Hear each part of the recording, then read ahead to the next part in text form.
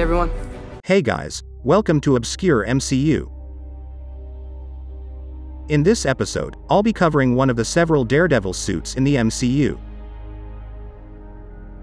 This is the Hero Suit, version 4, or more commonly referred to as the Red and Yellow Suit.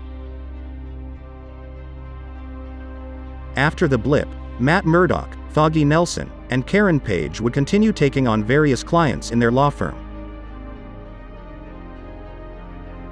During this time, Matt would meet superhero outfit designer Luke Jacobson in Los Angeles, and would agree to take on his legal cases as Luke made various new suits for Matt.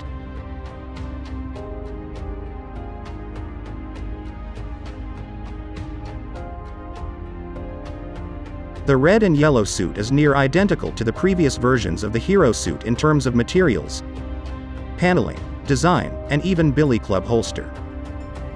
However, it boasts a brand new color scheme, composed of a metallic yellow and a subdued shade of red, accentuated by gray highlights on the arms and waist.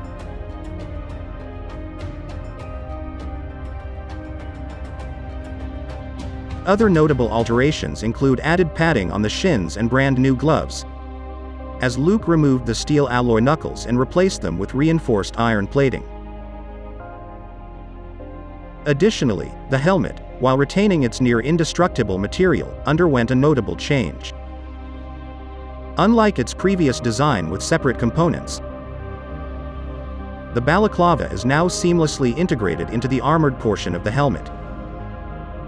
This modification offers Matt greater convenience in wearing and removing it.